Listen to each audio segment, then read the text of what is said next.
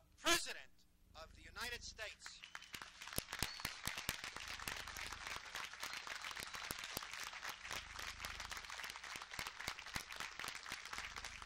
Thank you very much.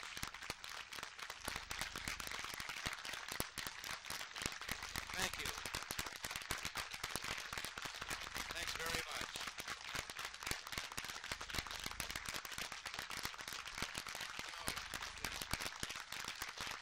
Thank you.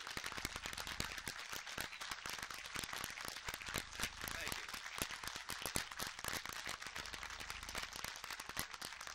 Mayor Koch, I want to thank you for a very warm and gracious introduction. I have known the hospitality of the mayor before here at Gracie Mansion, and I'm highly honored to be here today. Lieutenant Governor Cuomo, our two senators from New York, Moynihan and D'Amato, members of the House of Representatives representing this great state, the state and city officials and representatives of organized labor who are here, and members of my cabinet, Secretaries Donovan, Pierce, and Lewis. Secretary of Interior Jim Watt would have been here, but he's working on a lease for strip mining of the Rose Garden.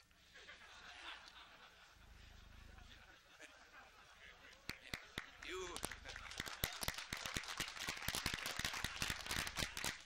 ladies and gentlemen, you know, it's always a pleasure to be here in the company of another chief executive. I think the mayor and I have both learned there's a difficult thing about cutting expenses. The expenses can vote. But we also have learned, I know, as I've watched him and the magnificent job he's done in restoring fiscal stability here to this city, that if you always do what you believe in your heart is right, you'll please some of the people and astound the rest. There have been moments in the past months when looking at the mayor's battle, I thought that he was a little bit like the Quaker who was milking his cow, and the cow kept kicking the bucket over. And he finally stood up and faced the cow, and he said, "Thou knowest I cannot beat thee. Thou knowest I cannot even curse thee. But dost thou know I can sell thee to someone who will?" I used to find when I was governor myself sometimes that I'd go home and make very eloquent speeches in the shower.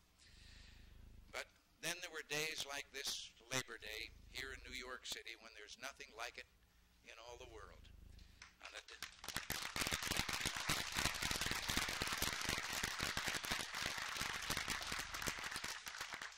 day like today, we prove that the American people control their government. We have silenced bureaucrats, cut through the red tape, and kept our promises, as the mayor so graciously said. The Westway project begins today. Now, people tell me that the name Westway has become a code word for a bureaucracy strangling in its own regulations. From this day forward, let Westway symbolize opportunity and enterprise, and let it remind each of us, as we watch Westway become a reality, that our government works for us, not the other way around.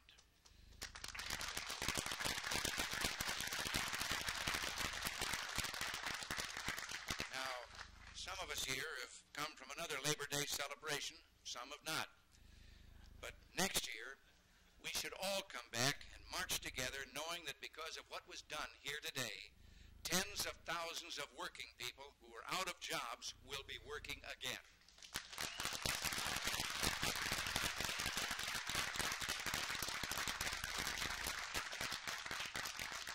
Yes, it was 10 years ago that this project was first proposed.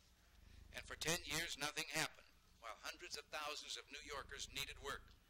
This city's unemployment rate is more than 20% higher than the national average. 11 months ago, as the mayor said, when I campaigned in New York City, I pledged my support. And today, because of the leadership of Mayor Koch and members of the Congress, because of the close cooperation between New York City and New York State, and because of the persistent efforts of people like Frank Hanley and Tom McGuire, Bill Finneran, and so many of the rest of you who have worked so hard, Westway is going to be a reality. The project will, as the mayor said, create parkland and new areas for commerce and industry. It'll save millions by easing the flow of people and goods, but most important, it will create jobs. And today, as we begin a new season of work, we begin what I hope will be a new age for the American workers. The key to everything we're trying to accomplish is jobs, and as I said yesterday, jobs, jobs, and more jobs. Promises and programs, subsidies and studies, welfare and make work have all been tried by well-meaning individuals. But any worker knows a job is the best social program there is.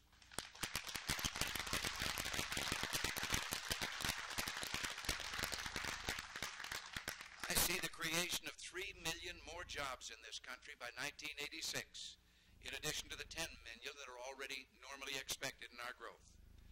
I see an era in which wage earners will be taking home more money in real dollars, and an era in which fewer of us will be looking for work. Our policy has been and will continue to be, what is good for the American worker is good for America. There's a new spirit sweeping this country, a spirit born from the values, energies, and dreams of our working people.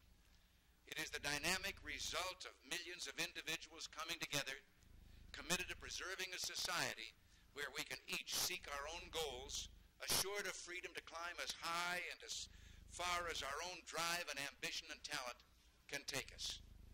For too many years now, we've placed trust in regulations and government dictates. Well, I think it's about time we place trust in ourselves and in each other. But we have to give ourselves a chance. We have to have jobs.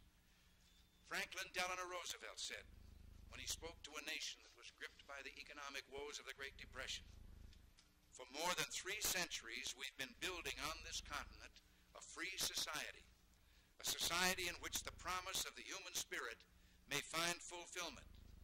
Commingled here, he said, are the blood and genius of all the people of the world who have sought this promise. We have every right to be proud of what we've accomplished and to have confidence in what lies ahead. There's no crisis our people can't rise above, no problem we can't solve, and no challenge too great. Mayor Koch and the people of New York have turned this city around, proving that she can live within her means. The Westway project is another step in the revitalization of this great American city. So as I present this check for $85 million for the purchase of the right-of-way, the first installment of a $1.3 billion federal commitment, let us all take heart in this country from New York's example and from this victory over the inertia of bureaucracy. And on this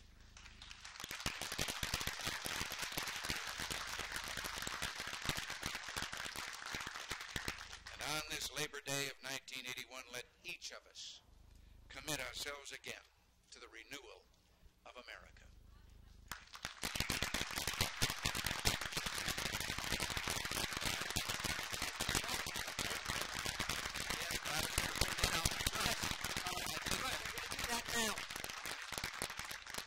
Thank you very much, Mr. President.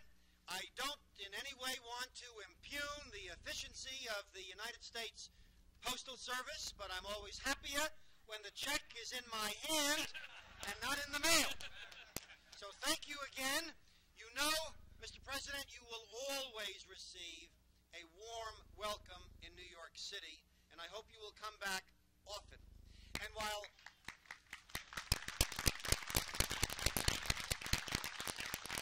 when you come back, Mr. President, it isn't always necessary that you bring $85 million with you. We want you. And we are grateful, Mr. President, for what it means to the labor force of the city of New York today, which is represented here today by a worker that you met last year on 63rd Street, Basil Powell.